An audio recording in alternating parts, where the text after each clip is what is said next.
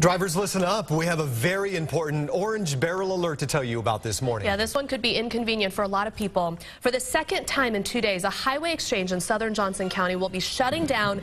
Both of these closings we're talking about here involve Interstate 435 and 69 Highway. And Lindsay Shively is live there with details on this morning's closing. Lindsay, good morning. Good morning. That's right. This is the second big closure this week. If you drive through this area every day, you already know they shut down the ramp from 435 west to southbound 69.